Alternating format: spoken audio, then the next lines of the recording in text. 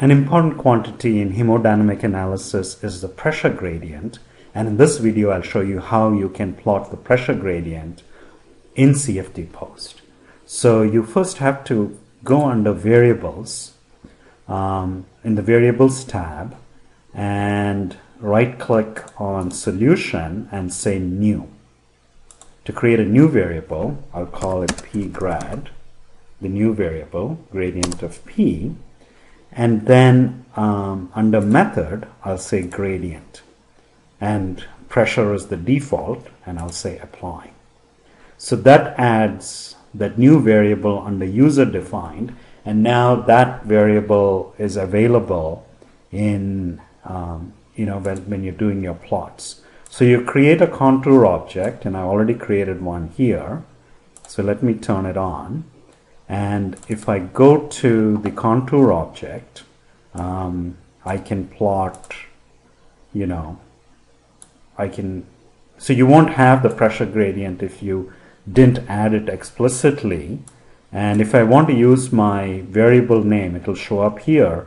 And if it doesn't show up there, you need to go in here, and then you will see the new variable that you created. So you can plot the X, Y, Z component, or you can plot the total magnitude.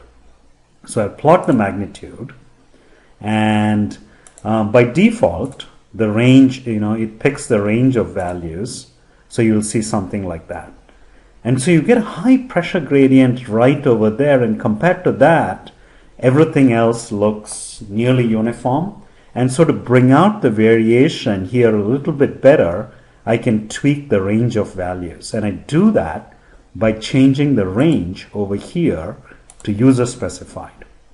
And I can give it, I can pick a reasonable range, and I played around with it before I got this value, and I click apply, and that brings, so that's plotting only ranges from 0 to 8,000 in SI units. And so you can see, you have a high pressure gradient here.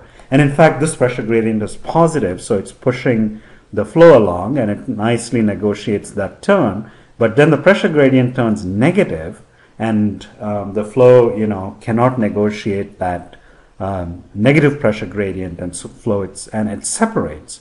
And so you can see, and once it separates, you get low pressure, low velocity, and you can see the effect of that over here.